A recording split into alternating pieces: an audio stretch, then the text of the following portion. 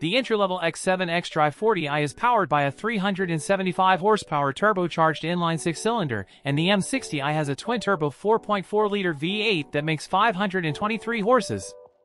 All two engines pair with an 8-speed automatic and all-wheel drive.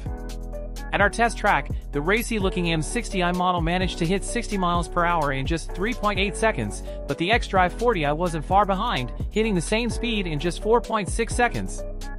Every BMW X7 rides on an air suspension with adaptive dampers, and the chassis can be further enhanced with the available rear axle steering and active anti-roll bars that reduce body motions.